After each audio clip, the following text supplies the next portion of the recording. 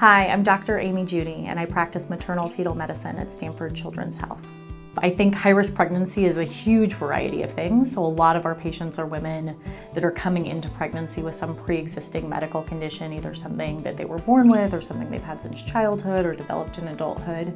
Some patients come to us knowing that they're going to be having a high-risk pregnancy because of things other doctors have told them or things that they have read or heard. And I'm happy to say that in a lot of those cases, some of it can be more reassurance. Often they've heard or read things that I think make it sound a lot scarier or worse than it might be in reality.